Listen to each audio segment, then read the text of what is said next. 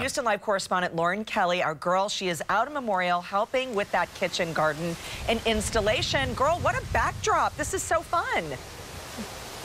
This is the most absolutely beautiful yard in the making, I'm telling you. Perfect for summer gardening. I'm here in Memorial with Nicole Burke of Rooted Garden, and she is going to teach me what I need to do, and you guys, for some summer gardening tips if you want to have your own veggies right outside of your door. Thank you for having us and showing us all the ropes, because I need to know the ropes here. I'm so excited you guys are here. I've been on the show before, but we've never gotten to show you what we really do in the garden space. All so right, today we get to do it. Tell me how to pick the perfect setup for your kitchen garden. So our consultant comes out. Monica did this one. This was given as a gift from husband to wife for Christmas. Points to that husband. Way to go. That's right. Way to go. So a Rooted Garden consultant comes out, but if you just want to walk out into your space, the first thing you need to look for is sun. Okay, so how do we find the perfect sunlight? So generally you want to have your garden facing the south. Okay. So in this garden space, the south is actually kind of that way. Okay. So as you can see, we're getting lots of sunlight on this bed. We'll get at least 6 to 8 hours. That's your goal. That's Minimum a good amount of time. Okay, and yes. It gets really hot here. Does that matter if the sun is directly over your garden? So even though it gets hot, what we work on is timing. So if you've got the right plants in your garden for the season,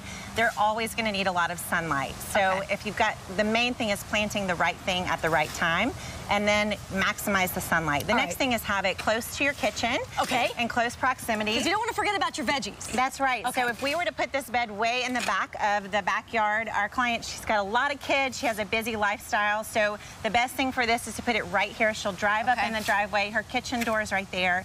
So she's going to be in her line of sight, even when she's running from activity to activity. Okay, now Nicole, you said there's a bunch of components. There are 6 main components that go in. That's right. This. Tell me about them. So at the base of the garden, we always put a gravel base. This helps with drainage, and it also ensures that the bed's going to last longer. Then we always do a custom raised bed. In this case, we built it out of cedar. We also do them out of steel and stone. I want to point out this is beautiful. It matches the fence. That's right. We are very detailed in our Rooted Garden designs. And you can do the same. You just want to look at the area that you're putting the garden in and try to match it. We always have we make our own soil blend. We do trellises, because a lot of the vegetables that you're growing in your garden need to vine. Okay. So a trellis provides that support so that it doesn't end up pouring out all over your bed. Gotcha. So in this case, we used a cattle panel trellis. That way we can vine the plants right up the fence. And we always put in irrigation. This makes the care for the garden so much simpler. And like you said, things are about to really heat up. That irrigation is perfect. Exactly. And finally, the plants. Yeah, let's talk about your soil test. This is very important. Yeah, so soil is the most critical component of your garden. Okay. And I have a super scientific test that everyone at home can do. Super scientific. All right, this is called the hand grab test. The hand grab soil test. I named it myself. It took a long time to come up with the name.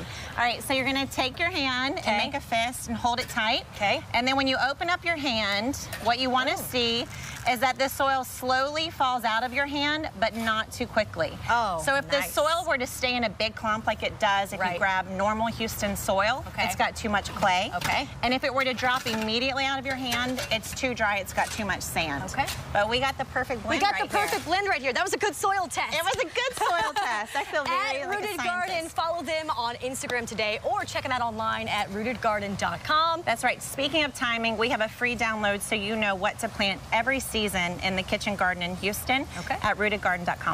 All right, you guys, we're going to come back. We're going to have a little plant sesh. That's You're right. going to teach me how to do some planting with Nicole Burke of Rooted Garden. Back to you guys, Derek and Courtney. Oh, Lauren, have fun out there, and we will check back in with you a little later on in the show. I love Nicole's Instagram. Her basil seed video. Very cool. Very educational. Watch it.